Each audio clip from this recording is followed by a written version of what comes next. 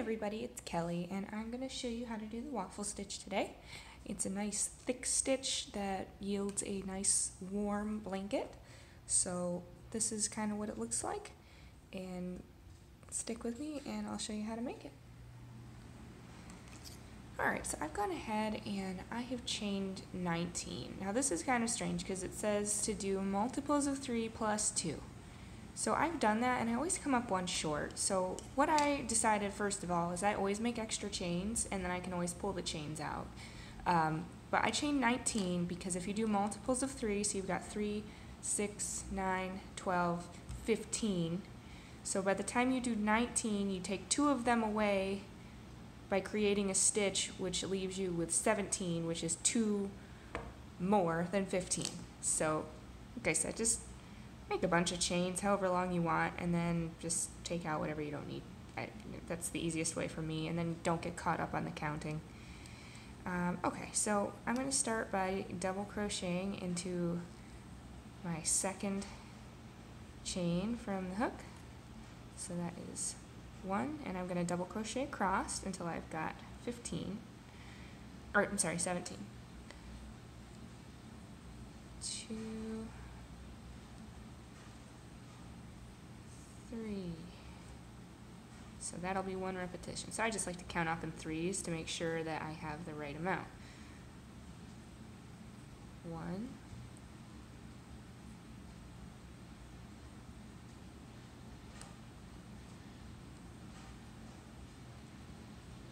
2,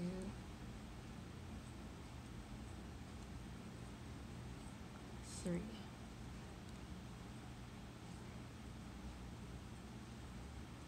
1, 2,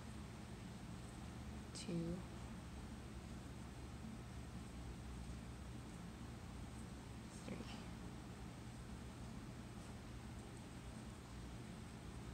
1,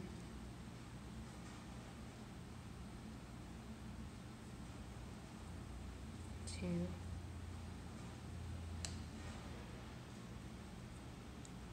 3.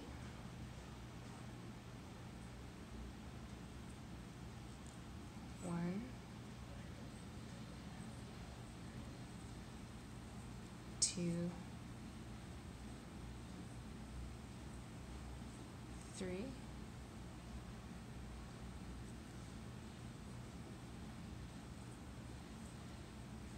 1, 2. So I had an extra stitch on there that I didn't need, so we'll just take him off later. No harm, no foul. So you will have a little chain here. So now the first thing you want to do is chain up 1. Now initially I didn't understand because typically to go up a row in double crochet you chain 2 or 3 depending on your pattern, but this one calls for a single stitch and then you kind of ignore that that exists and then treat this as just a plain old double crochet. Now I've tried to do that both ways, to just chain up and to do this, and chaining up just kind of leaves a big hole. So this I think is to limit the amount of extra space on the sides. So now that you've chained 1, turned your work and then double crocheted 1, we're going to front post double crochet. And if you're not familiar with what that is, you're just going to take this stitch and instead of going in here where you normally would go for a double crochet, just go behind this stitch. So you're just going to double crochet just like that.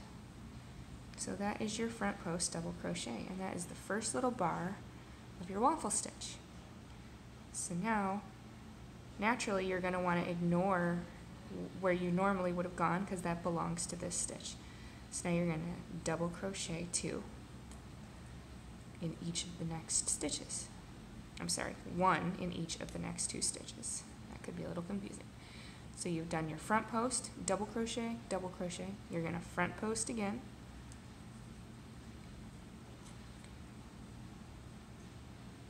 double crochet, oops,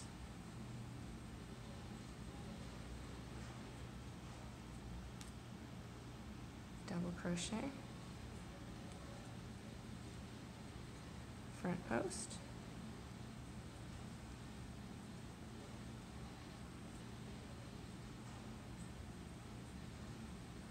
double crochet,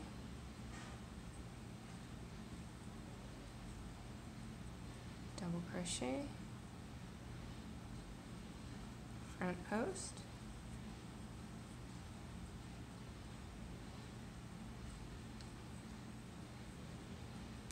double crochet, double crochet,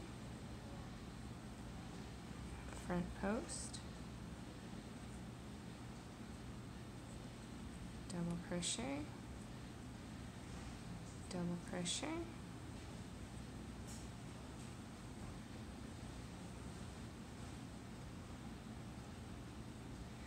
front post around this guy,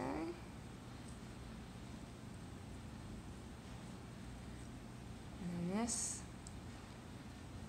little guy on the end here is where we're going to do our last double crochet. So this is what you have. So the reason that you added the extra 2, because you do 1, 2, 3, 1, 2, 3, 1, 2, 3, 1, 2, 3, 1, 2, 3, and then you start like you're going to add another one, but then you've got your 2 on the side to kind of make your border. God, that still doesn't really seem to add up, but it just works, I guess. I don't know, maybe I added an extra stitch in there, but either way, it doesn't matter. It's just the first row, and it'll look beautiful when we're done with it. So you're going to do your chain 1, turn your work in that same stitch here. You're going to double crochet. So if you are someone who knits, then this will make a lot of sense to you. You know, when you're making a stockinette stitch, you do knit on one row and then you turn and you do purl so that you end up having the same stitch when you're looking at the right side. This is kind of the same idea. So because you did the waffle stitch to start on the first one, normally we did the front post, double, double, front post, double, double.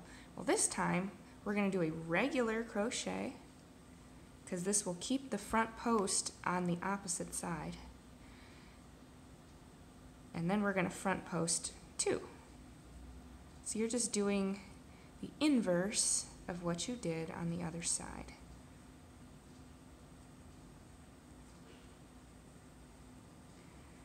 So now again, and as you go along, your stitches will kind of stick out a little bit more and be a lot more obvious as to which ones you're going to do that to. It's a little hard to tell in the first row, but if you look, you can see it.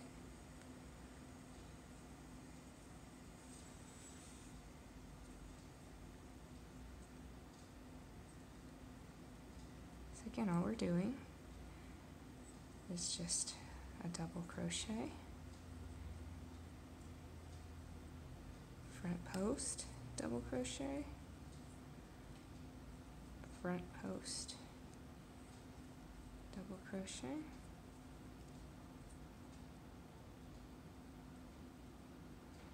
double crochet,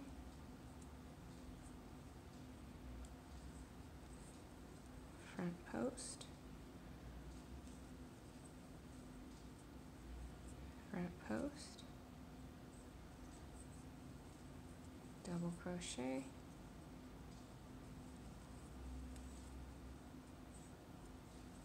front post,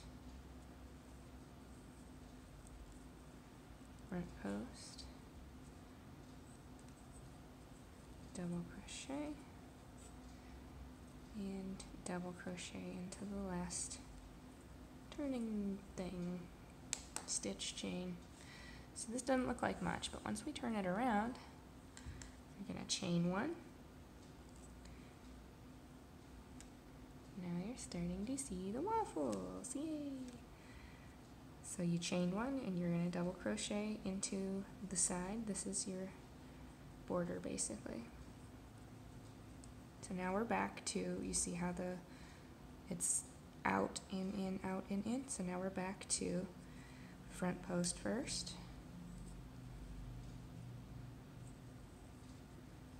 double crochet,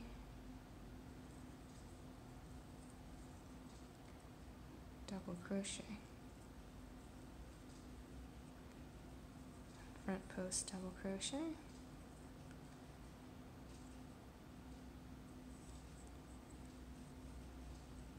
double crochet,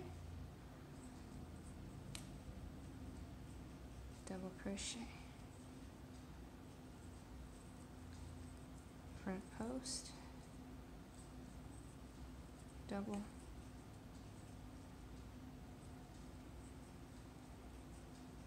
double, front post,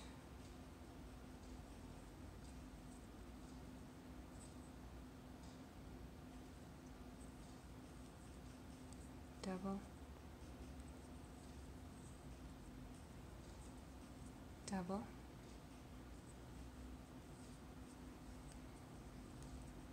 front post,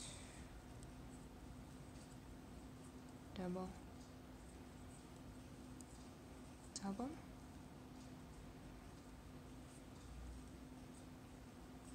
front post, and then double into the side.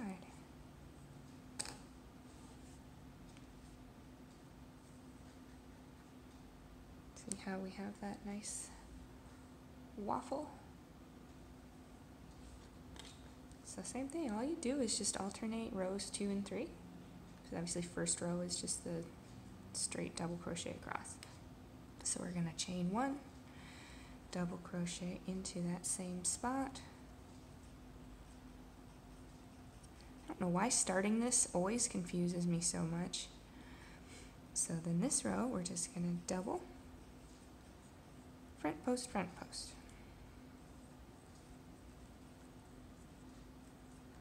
Sometimes it just, you know, everybody comes up with these patterns and they say, oh, so many chains, and I have such a hard time getting the same count that these people are getting, and I don't know whether I'm just an idiot or what, but anything's possible. But I always seem to be able to make it work, whether I have to pull out a couple of stitches or not. But I've learned after many times of having difficulty counting that that is just the easiest way to do it. Just make your chain as long as you want, follow the pattern as many repetitions as you want to do, and just pre-count it. What is the saying? A stitch in time saves 9 or something. You know, it's the same idea.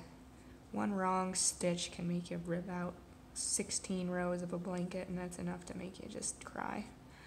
So anything you can do to keep from having that happen, however it works for you.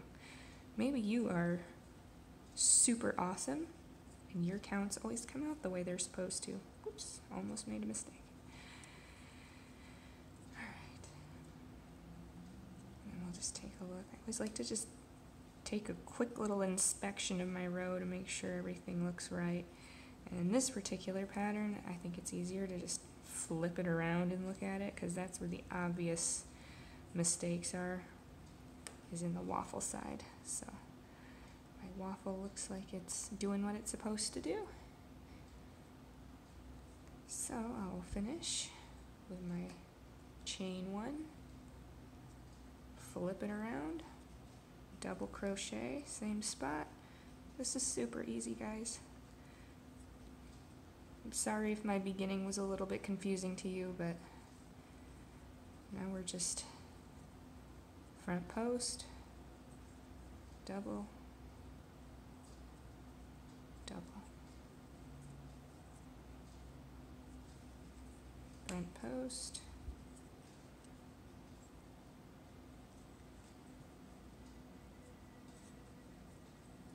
double, double, front post,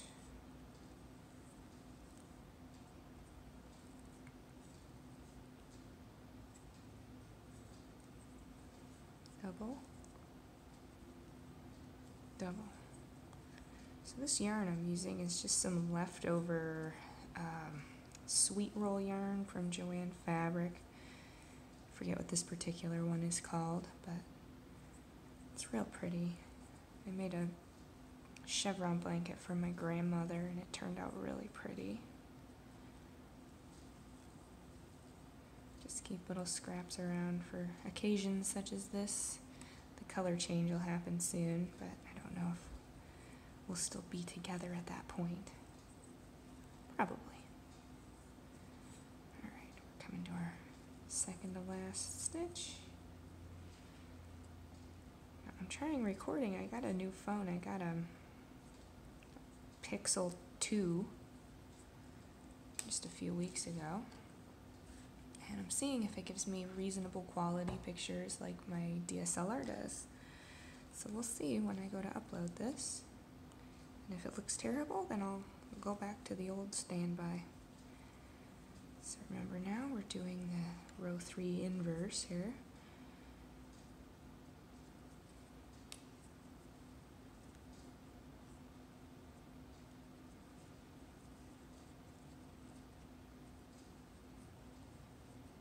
Are y'all getting the hang of this? Looks a lot more exciting than it really is.